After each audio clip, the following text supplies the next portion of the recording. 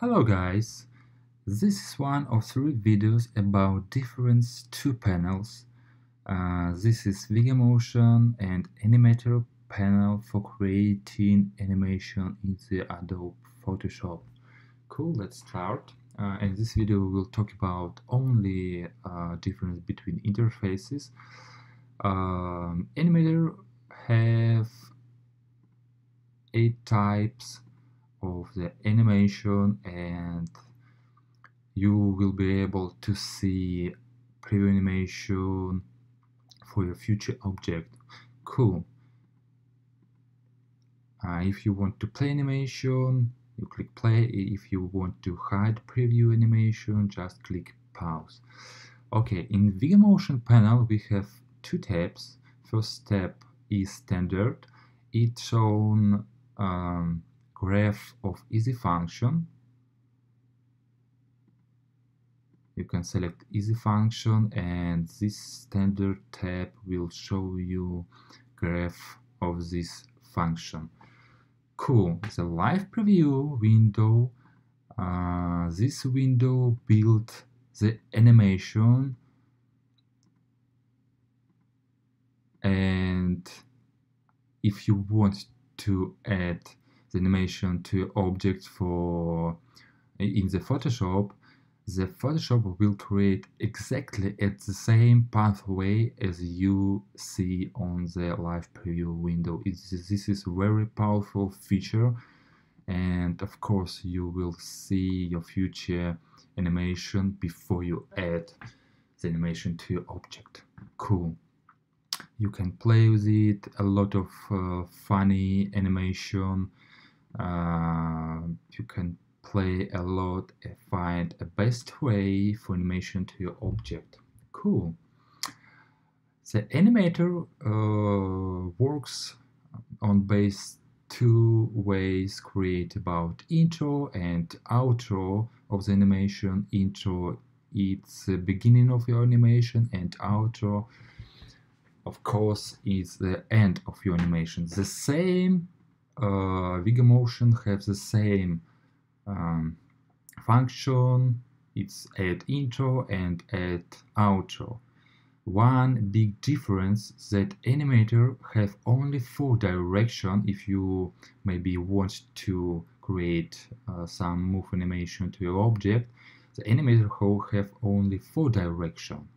But in Vigormotion you can easily to animate your object in any point on your document, any point.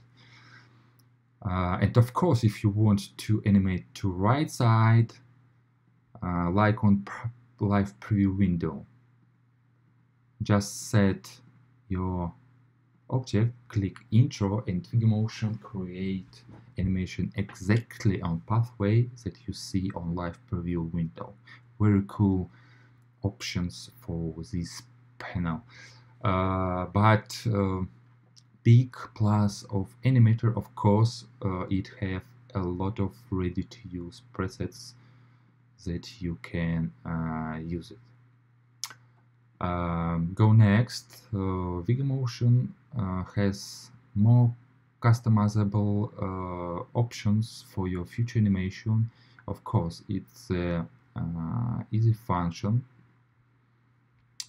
You can select from a pop-up window or via drop-down menu. Animator about duration of the animation. Ready-to-use presets have fixed speed and fixed duration. In the Vigormotion panel, you can set any number of the frames of the duration, and of course you can use fading frames for your animation.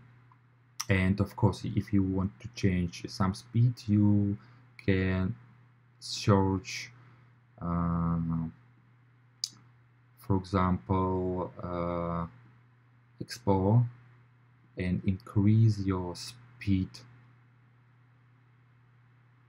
of the animated elements. Cool.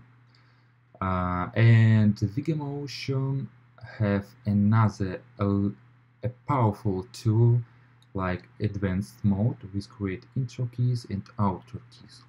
If in the animator the final results you can only change the placement and scaling, in advanced mode can create unlimited number of the animation in one layer.